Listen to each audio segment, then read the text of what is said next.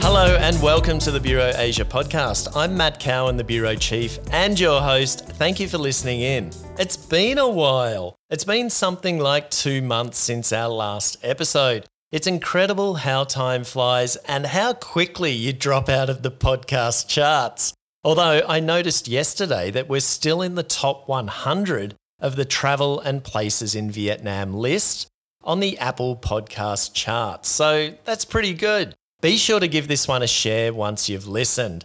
A lot of things have happened in Vietnam and the region since our last one, which we're going to sink our teeth into in a moment. Usually at this point I'd recap the previous episode, but to be honest, I can't remember what it was about. So how about I just tell you what's coming up instead? In the first half of the episode, we're going to take a look at what's been making news here in Vietnam. There's been all sorts of juicy stuff. Then after that, we're going to introduce you to the darker side of Vietnam with 5 locations in Saigon where some pretty dark shit has happened in the past and that you might want to check out next time you're visiting our great city. Just in case you're tired of having fun and want to feel depressed, we've got you covered. In fact, I'm kind of cheating with that segment because I'd planned to publish a YouTube video on the Bureau Asia channel this week called The Dark Side of Saigon You've Never Seen. But I've had a rethink, and the day I uploaded it, in fact just hours afterwards, I decided not to publish it, and we'll discuss the reasons for it in a bit, so hang around for that. Okay, so that's about it. Let's get into this thing.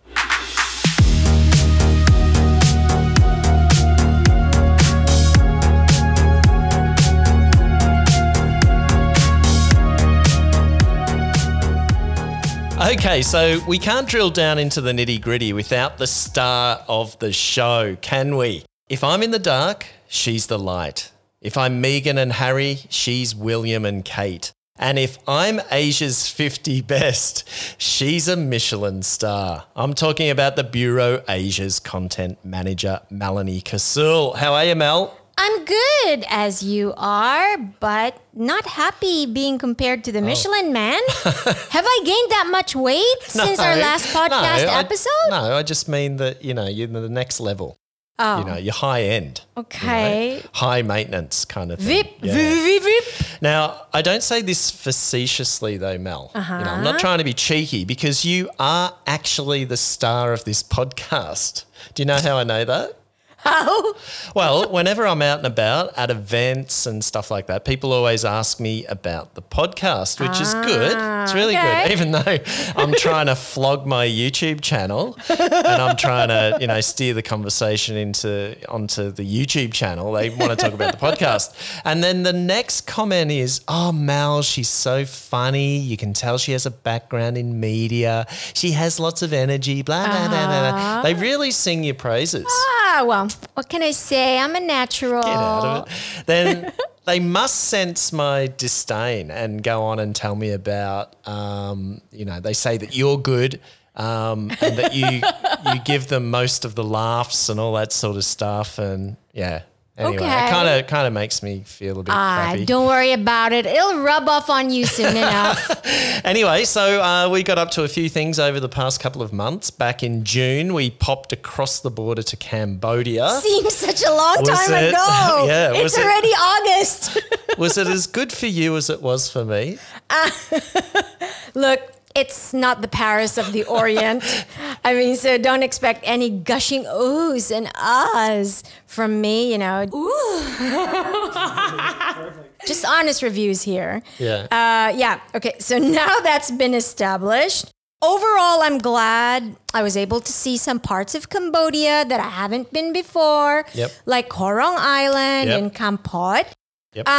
We weren't looking for a 5-star vacation anyway, but at the same time, we're not 20-something-year-olds, so we're not fine with sleeping in tent hostels or just drinking cheap beer either. Oh, I don't mind that. That's all right. So my overall experience with Cambodia can be summed up with 3.5 star over 5. That's not too bad. Yeah.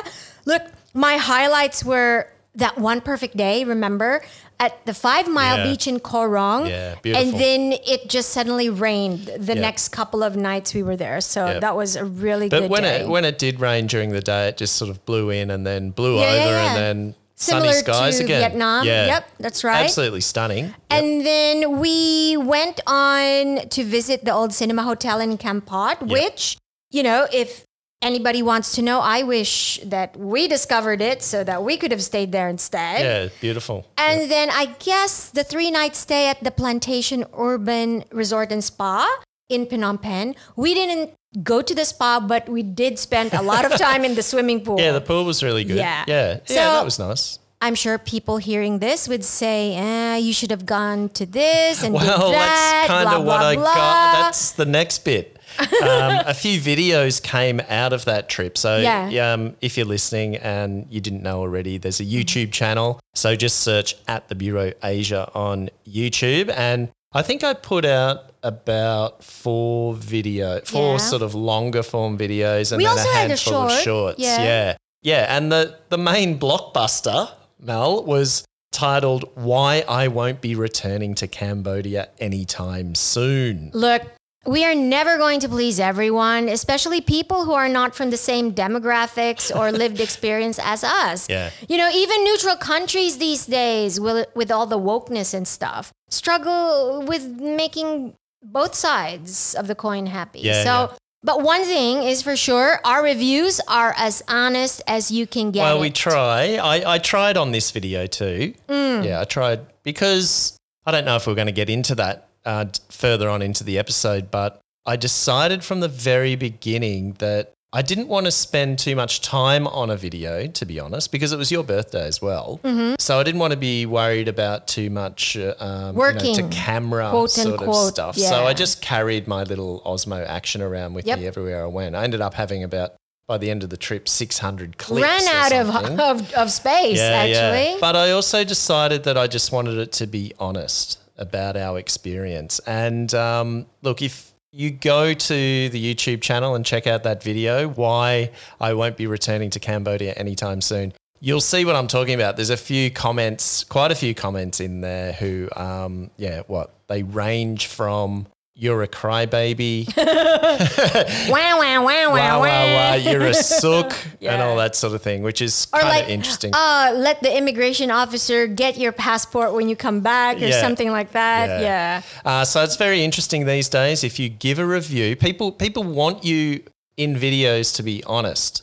Same in a podcast. People want your honest opinion and your honest review of things. But when you give them one, people come back at you, complaining and saying things like "you're a baby" or "you're a sook" or "don't come back." But I think most of those complaints are from people who are trying to make a living out of tourism in Cambodia.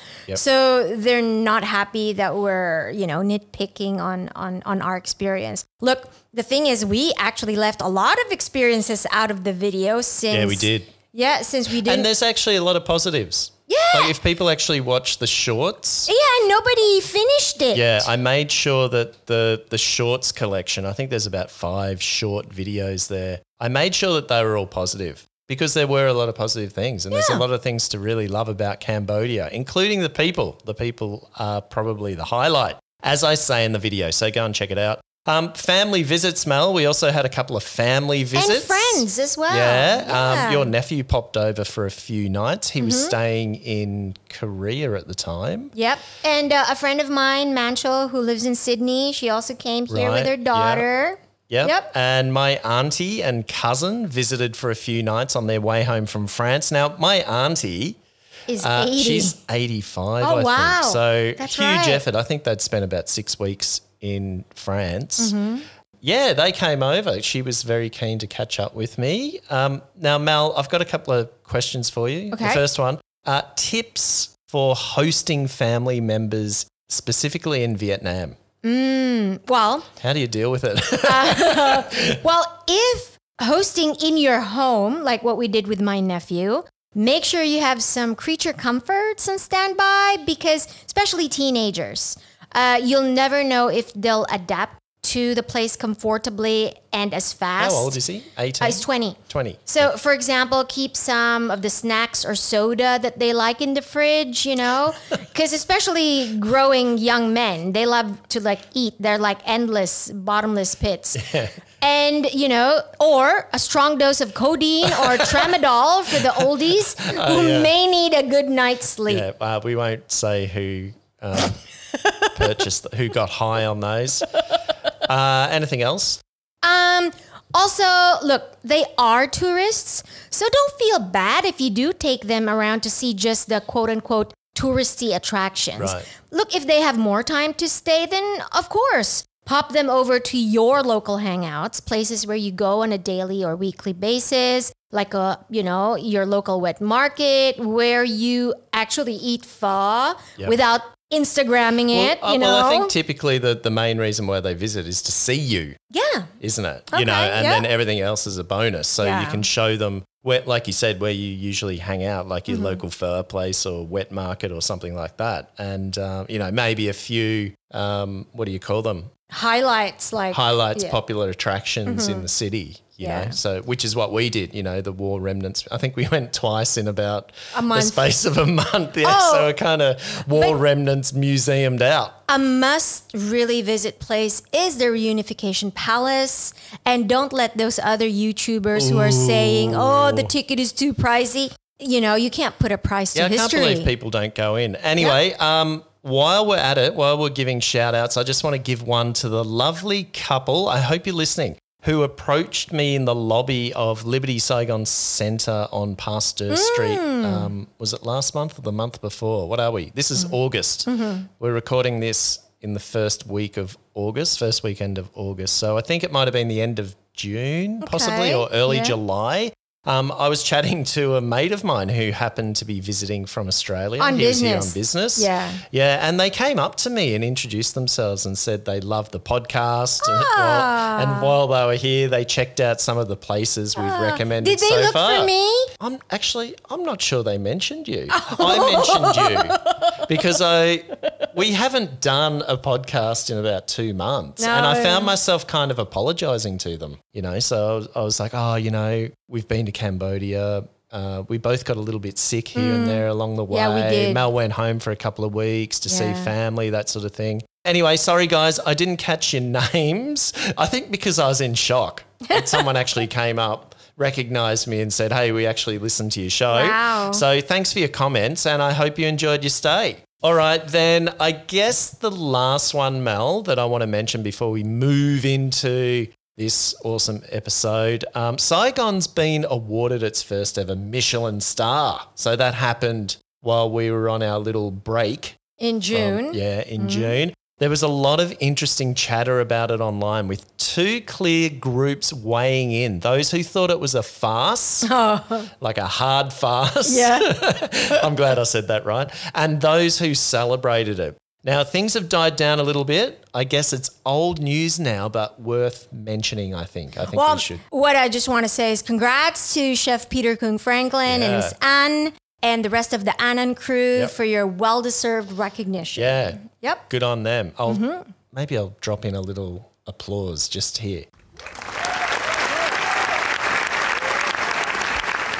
Back in June, on the topic, I threw up a poll. You threw up? Yeah. This is a really good pun for a Michelin segment.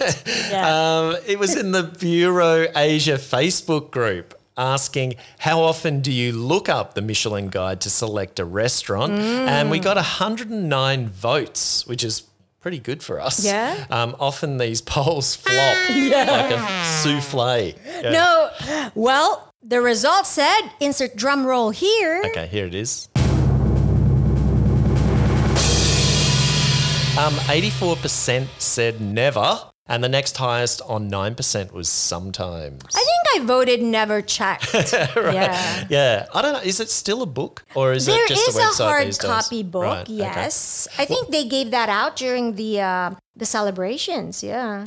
But it's mostly online now. Well, obviously the responses from our humble group of over 2,500 members don't represent the wider community. But they're all real. They're not they fake. Are, well, as they're far as I not know. fake followers. Yes, last clean out I had, but at least among those who responded to it, they overwhelmingly couldn't give a rat's ass about Michelin. Although, having said that, they felt compelled to respond, which is interesting in itself, which is what you find in social media anyway. Well, it was a hot topic, so, you know, their fingers were hot to the...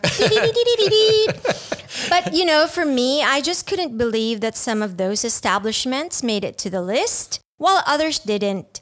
I'm not talking about the winners. I'm talking about the ones that were mentioned in the first book about Vietnam. And look, I can confidently say that living here in Ho Chi Minh City for as long as I have, I'm not going to talk about Hanoi. I'm just talking about Ho Chi Minh City. Look, I've been to most places that deserve to be on that list, but they weren't. And there were some that were like, yeah, really? So, anyway. Well, I think in time, you know, things will improve perhaps, but overall I think it's a good thing. Anyway, the written responses were also a mixed bag. This is back to our Facebook group with Dave saying he uses TripAdvisor. Jason said, after seeing the selections for Vietnam, never. Oh, wow. Will and Matthew, not me, both said they sometimes use it when they travel. And Brandon said he couldn't care less about Michelin rankings. I guess the question to you is, Mel, what's wrong with having Michelin in Vietnam? Oh, for me, nothing wrong with it. I mean, that's my opinion. I'm all for putting Vietnam or any other country on the globe out there for, you know, the fine dining map. Yeah. Just make sure your map is correct and you put those islands in the right place, okay? So you don't get canceled by like Barbie, you know. Great tip. But like any other listing organization, the rules I don't understand, maybe a bit sketchy, and the judges, well, you never know their affiliations, credibility, and neutrality for that matter. Okay, we better cut you off here.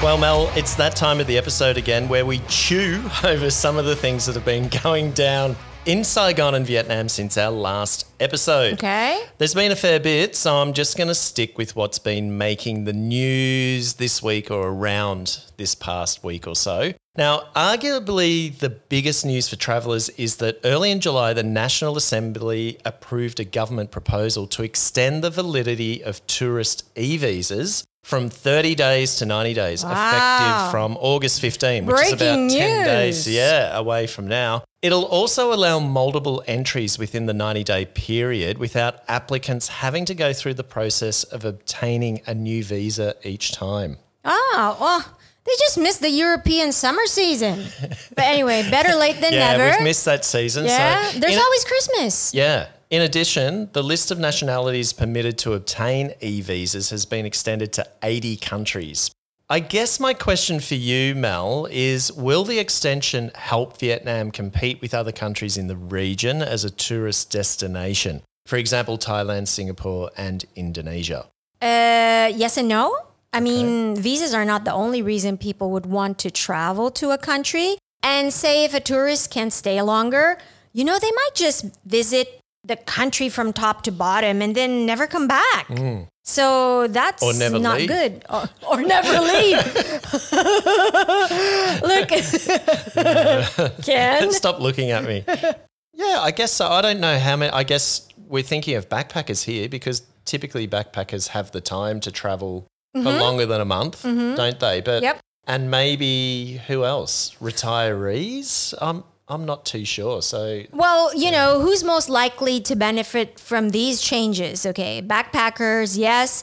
Oh, what about adventure travelers? Yeah, that's a good one. You know, they're the ones on the motorbikes. Yeah, so that'll YouTubers. They need to go around the country longer, I guess. Yeah, I've never done Vietnam from top to bottom or whatever. But you would need. I mean, on a motorbike. I haven't done. I've done it on a bus years ago.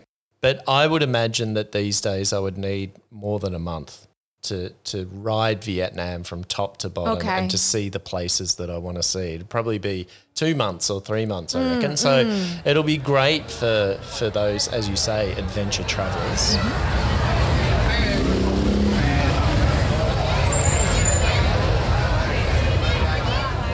Okay, the second one, unfriendly Vietnamese. Oh, is there such a thing? Oh, come on. An article caught my eye this week called "The Welcome That Tourists Do Not Receive in Vietnam." It was an opinion piece in VN Express, an online, well, if you want to call it news site here in Vietnam, that focused on how the people in popular tourist destinations that the writer has been to are friendly and enthusiastic and offer proper services. Okay. Now, before you jump down my throat, Mel, and you listening, the author was a Vietnamese woman. Okay. So what did she say? Okay, well, she mentions how at Charles de Gaulle Airport in Paris, I guess, there are signs saying things like "Paris loves you," and that a young random French customs officer smiled when Was he winking? when looking at her passport and said "Xin chào, Bangkok Quaom," which is basically "Hello, how are you" in Vietnamese. Oh, well, I'll top you that. I had a random immigration officer from Shannockville come up to me real close and whispered. Where was I? Oh, you were getting your $30 right. visa. I forgot that I had to get a visa. Yeah. Yeah, So, I landed and went, oh, shit, I need a visa? anyway, so while you were organizing your visa, as an ASEAN passport holder, I could just go in, right? Listen to you, ASEAN passport holder. Wow. So he came up really close to me and said, "Hey, give me a tip." Tip? Does he For speak what? Italian? No. I was trying to trump the Charles de Gaulle Airport customs by giving somebody an Italian accent. Didn't work. But yeah, how about that? Yeah, interesting contrast, isn't it? Go to France and you get a sign that says "Paris loves you." Go to Cambodia. Give me a tip. Give me a we tip, love lady. your cash. Yep. She also mentions her visits to Japan and Korea. Wow. Yeah, this chick must have cash. Is she a travel influencer? No idea. Okay. She writes for VN Express, I think. All right. And she was impressed by how professional customs officers are and praises the availability of multilingual resources for travellers. And a lot of bowing, I thought. You know, like, hi, Then hi. she bags out Vietnam and goes on to bitch about how airports here aren't like that and that people here in certain positions at airports are just not that friendly. Okay. So what have your experiences been like here lately, and how have they compared to other countries in the region you've travelled to recently, like Cambodia, you've just mentioned a little bit there, and the Philippines, for example, where you're from? Look, I think a lot of the times when we land into Tan Son Nhat Airport, I just really want to get out of it. So whether or not somebody smiles at me or, okay, it'll be nice if somebody helped with the bags, because I am fairly small and, you know, I'm carrying like a big bag or a bunch of bags. So that kind of courtesy would be nice. But I just noticed that they don't look at you. There's no eye contact. I think they don't. And I'm talking about officers in general, security guards, staff, ground crew. They just don't want to have eye contact with you. For some reason, maybe they don't want to like you to ask a question or for that customer staff relationship to go any further. Anyway. Probably a language thing as well. True. But in the Philippines, well, you would know this because you're always with me coming home to my hometown for Christmas, you know. Travelers are greeted by seasonal music, you know, from September, isn't it? No. When's Christmas start in the Philippines? September. September? Yeah. No, but the band, the Rondalia band at the airport is like, you know, November, December. Yeah. So they're smack there near the baggage claim area. So, hey, we Filipinos now, we know how to give y'all a warm welcome. Yeah. So come on over and love Philippines. Although I really don't like that tourism tagline. So. Oh, yeah. We won't get into that one at this point. No. Actually, for you, it's not necessarily the greeting at the airport. It's the departure that can be the issue for OFWs. Yes, for an overseas Filipino worker. Yep.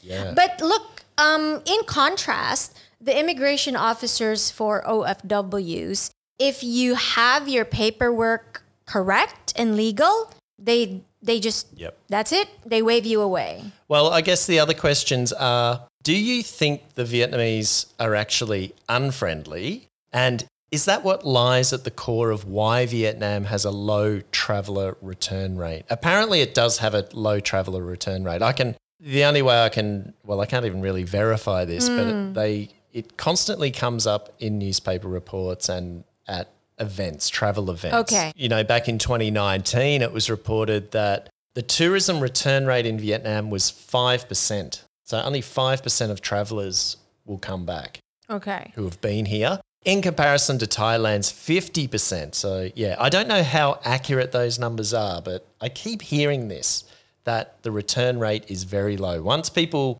let's say, tick off Vietnam off their bucket list, they never come back. Well, if you're a YouTuber, it would be interesting to know if any of those YouTubers do come back to Vietnam, because most of them are saying, "Oh, everyone's so friendly." Some of them do. They're so nice. So the ones that come up on my feed, okay, they've been a lot here. of them return. Okay, yeah, because they're living regionally. So, but in terms of the regular tourist, what's causing this low return rate from what you can gather? Well, I return here because I work here. Yeah. So I don't know. I'm not sure I want to answer that question. I might get stopped at the immigration next time I come around. All right.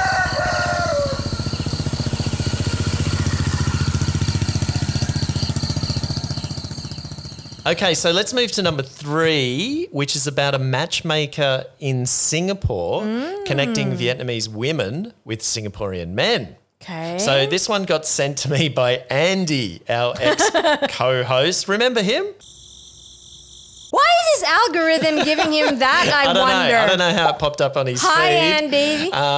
But it was a video posted by the South China Morning Post called The Matchmaker of Singapore, about a Taiwanese man matching unlucky in love Singaporean men with, dare I say, desperate Vietnamese women. Wait a minute.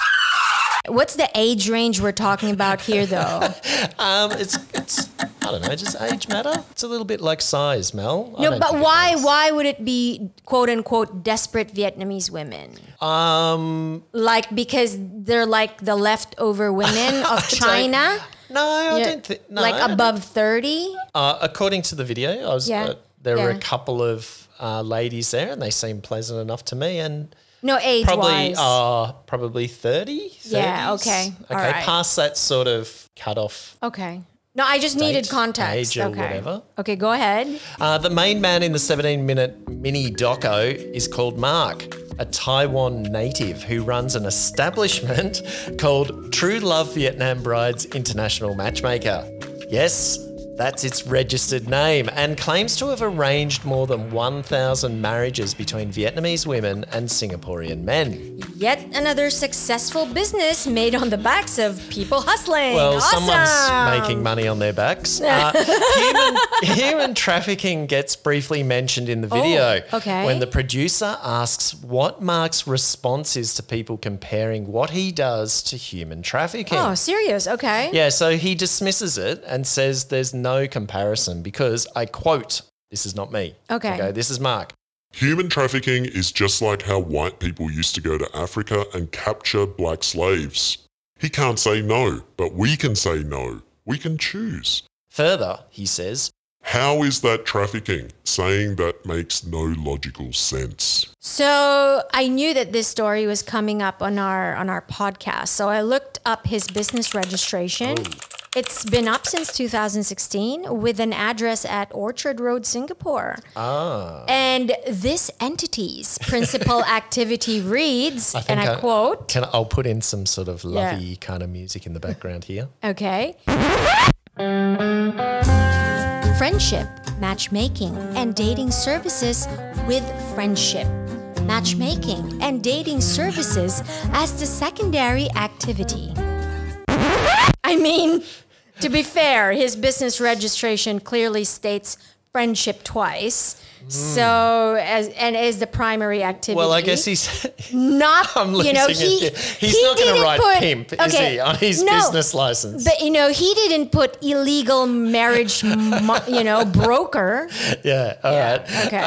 It's an of course, he's not going to say it's not about human trafficking. It's an interesting little doco. It's only about 17 to 20 minutes long. And of course, it's nothing new to us, this topic. The Vietnamese bride trade to Korea has been well documented for years. A study back in 2018 found out that almost 17,000 foreign...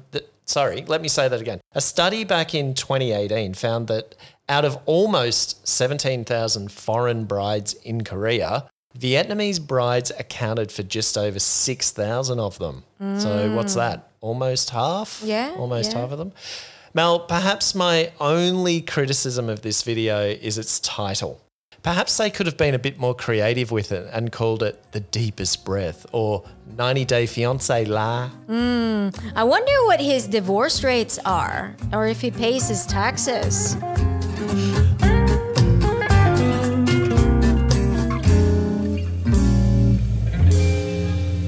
Okay, number 4, moving on. Kids learning to swim. Drownings account for 2,000 deaths of children each year in Vietnam. How come all your news articles are really depressing? Oh, well, this is the dark Saigon episode. All right. But this one is a little bit uplifting. I mean, the previous one is a little bit uplifting. Okay. All right.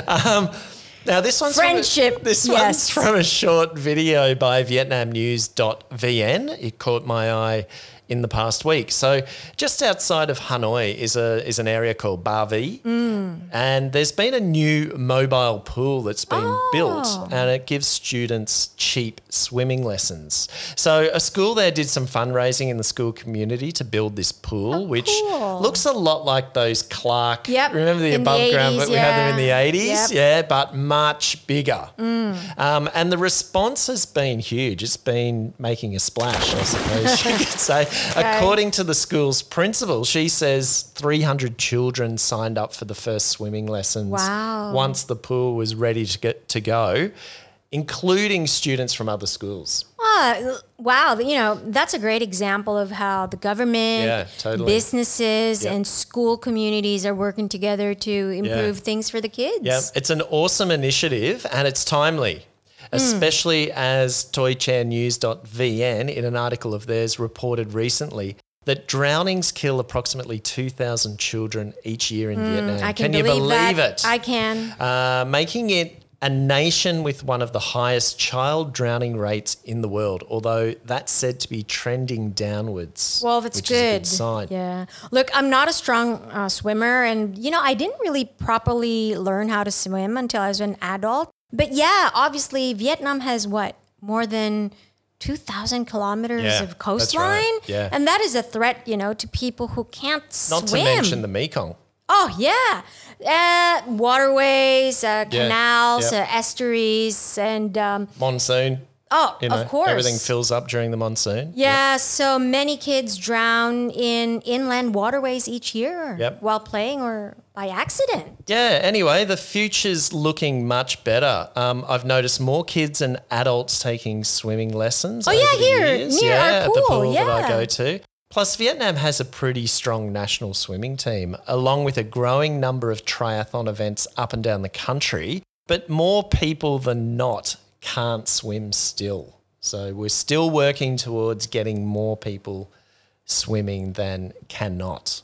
Also, I just want to give a shout out to my friend Wee, who recently swam non-stop for 23 hours and in that time swam a distance of 53 kilometres for Operation Smile Vietnam, an organisation that operates on children born with cleft palates. Amazing. Yep. Clap, clap, clap. Yeah, Wee is next level when it comes to swimming. A number of years back, he swam around the island of Phu Quoc. Oh, yeah, I remember that. Yeah, they tell me it's about the size of Singapore and it took him about a week to do it. Yep.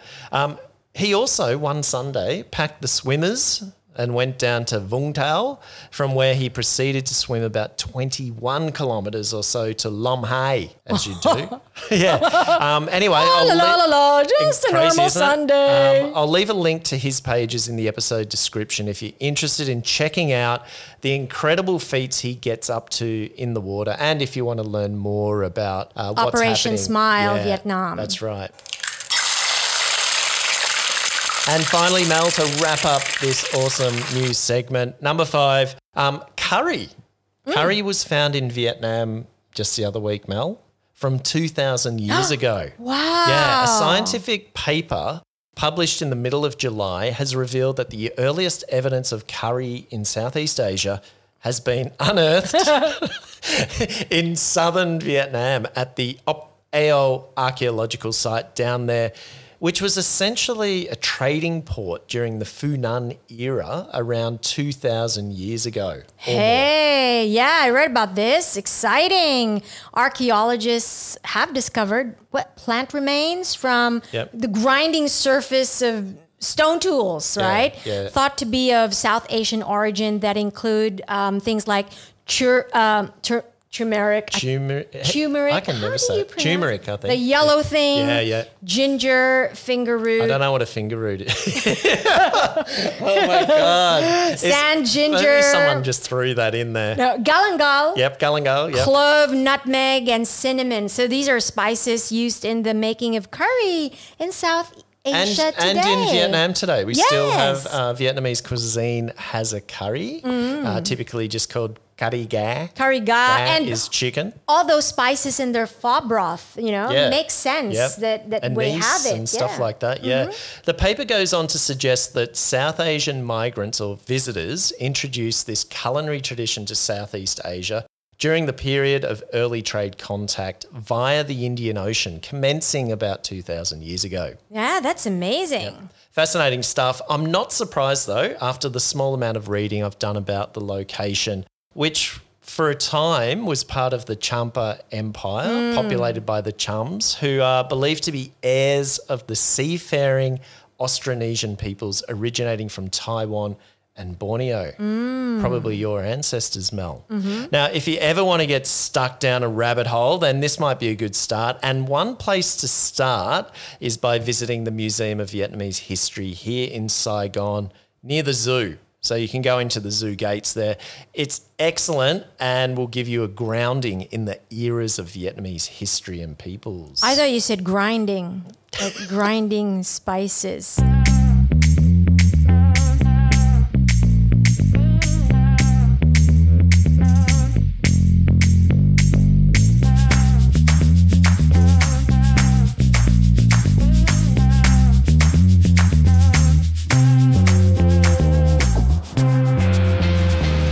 Well, as regular listeners would know, I'm on a mission to get 1,000 subscribers on my YouTube channel by Christmas. Ho, ho, ho! Which technically in the Philippines, that's next month, September. September. And in order to do that, there are a couple of things I need to do in order for that to happen, and they are to publish quality videos and publish regularly, which I'm finding is much, much easier said than done. No, your videos are always quality. It's the...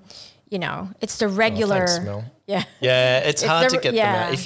If you're trying to produce what you think is quality, it takes longer. And for me, it takes me a long time to I need a series of videos done so then I can release them over a period of time. Exciting stuff. Yeah. Now, I have a long list of video ideas in order to achieve my goal. And in fact, just last week, I completed one of the videos I had on the list called Dark Saigon. The idea behind it was to introduce viewers to 10 locations in Saigon that are dark, essentially where some pretty bad shit has happened throughout the city's history. Both in modern and colonial times, right? Yep. Okay. Anyway, long story short, as I got closer to finishing the edit of the video, I began to realize that it had morphed into something a bit bigger and a bit more serious than a simple 10 best list. It was really touching on some sensitive topics, that is war stuff. And given that just last week on the 27th was the War Invalids and Martyrs Day, I had a rethink and thought it best not to publish. So in all likelihood, that video will never see the light of day. It will stay hidden in the dark. Yeah, I just didn't think it would be appropriate. Okay, fair enough. But it all hasn't gone to waste. There were locations in the video that would be completely fine for me to feature. So instead, in this segment, we're going to introduce 5 locations that are perfectly fine for us to reveal and are, in fact, for the most part, places that all Vietnamese would like foreigners to visit and learn more about Vietnam's history and culture. All right, let's count them down.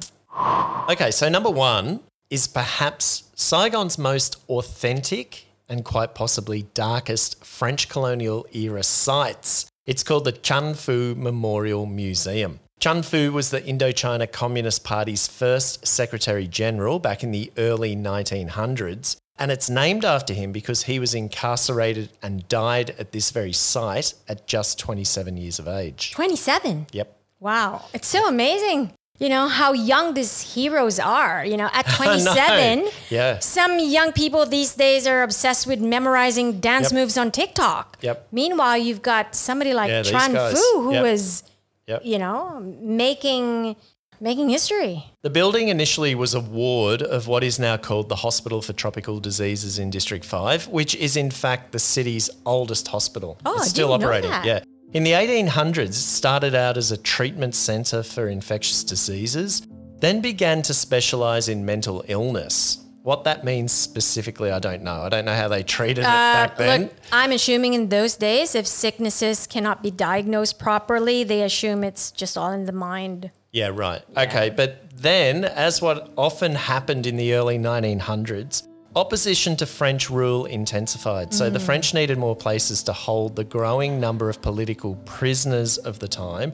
So it was converted into a jail for men, women and children. Oh, all together? There's sections. It's all under the one roof. Okay. But there's a male section and then the women and children are at the front. Wow, I've never been to this place before. It's definitely one of those places I'd love to see. You've been to the hospital? To the mental health. Yes, to get the... when we got married, we had to... we had to get a... Before we got married. Yeah, a check, right? Check, that's right. Is it easy to drop in or you have to make an appointment? You need to make an appointment. So I'll put the details or how can people contact me? They can contact me through... OnlyFans? Email.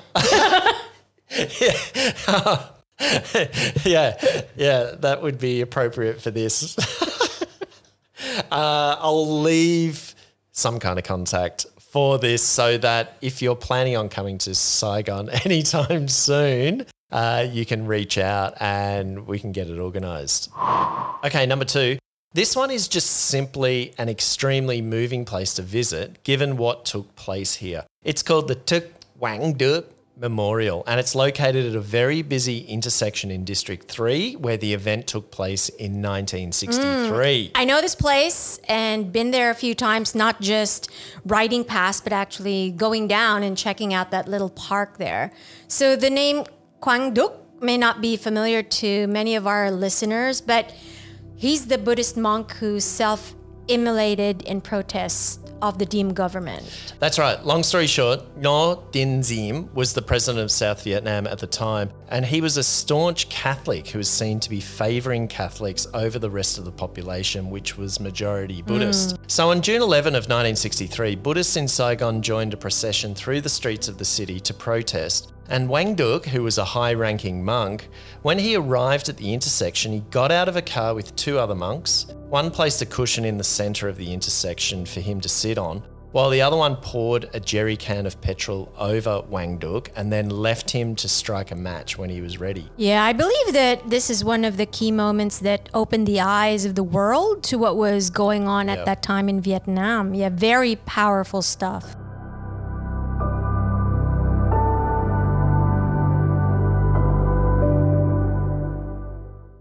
Okay, number 3, Bot Yai Tep. Now, this one is just dark. There's no other way to describe it. And you would really have to have a keen interest in the history of Vietnam, particularly the French colonial era history of Vietnam, which is relatively recent, to visit this place. It's a small complex in District 9, about 15 kilometres from the city centre. And as I said, it's called Bot Yai Tep. Oh, I haven't heard of this before. Is it like a museum or just... It's been converted into a kind of a museum, yeah. It was built about 100 years ago and started out as a French radio communications station, which is how it gets its name.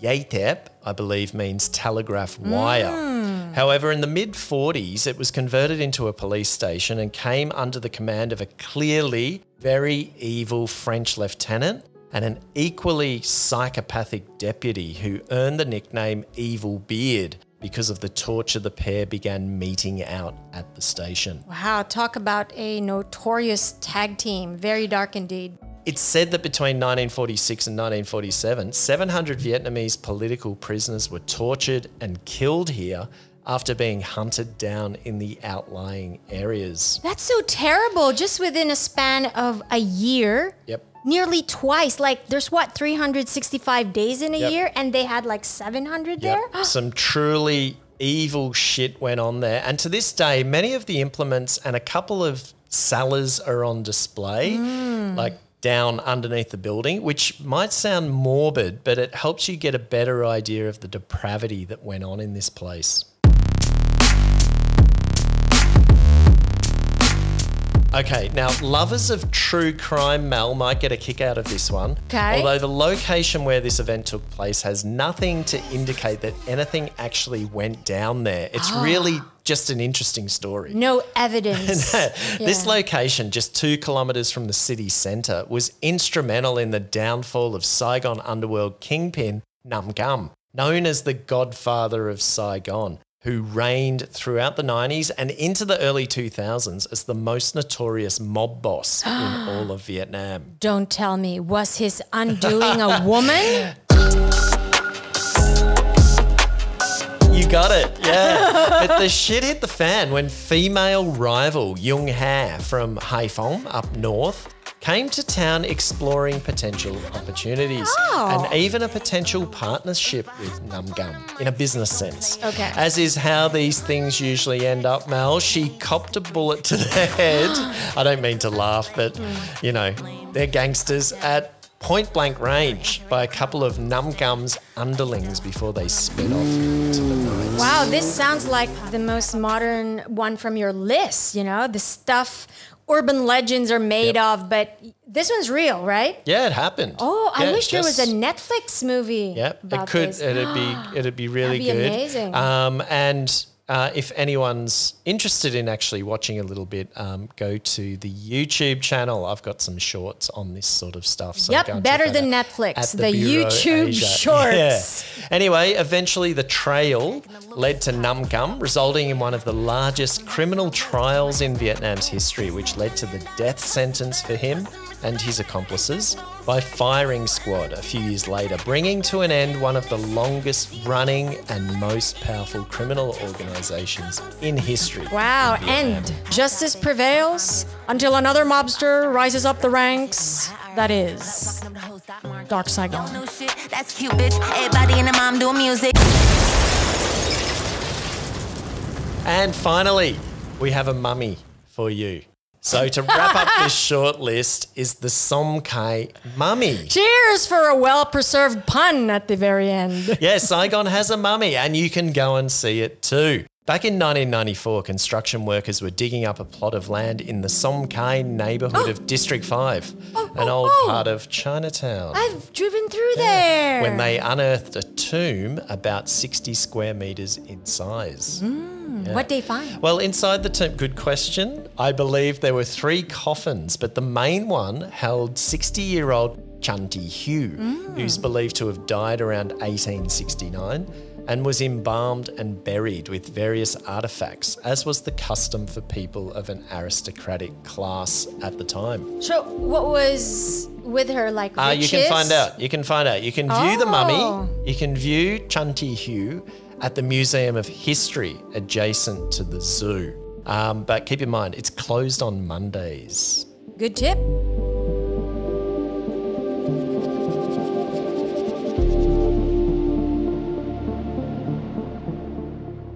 Well, that's it for this episode. Thank you for listening. I hope you enjoyed it. If you did, please give it a like, share and comment, and feel free to ask any questions related to Vietnam and the region, on the Bureau Asia's social media channels at the Bureau Asia, and I'll do my best to answer them.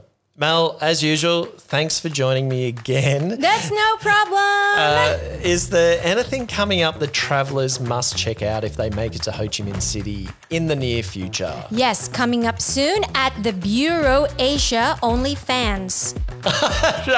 Yeah. Oh, dear. Okay, that's the first I've heard of this. Okay, so we better wrap it up. That's it for this episode. Don't forget to send in your comments and questions before our next episode so we can comment and answer. Until then, take care and stay safe. This is Matt Cowan. And Melanie Kasul. Enjoy your week wherever you are.